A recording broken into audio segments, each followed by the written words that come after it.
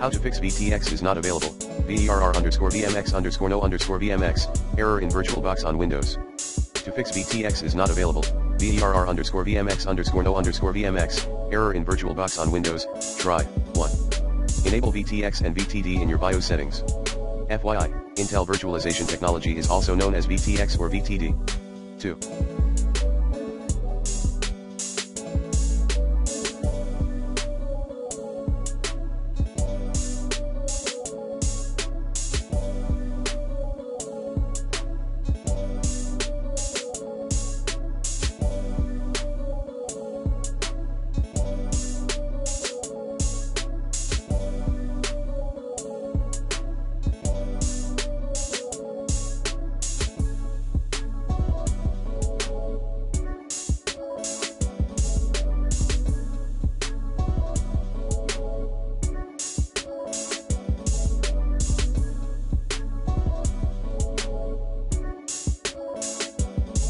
Disable Hyper-V 3.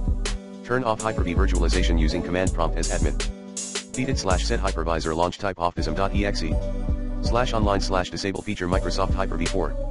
Disable memory integrity in Windows security.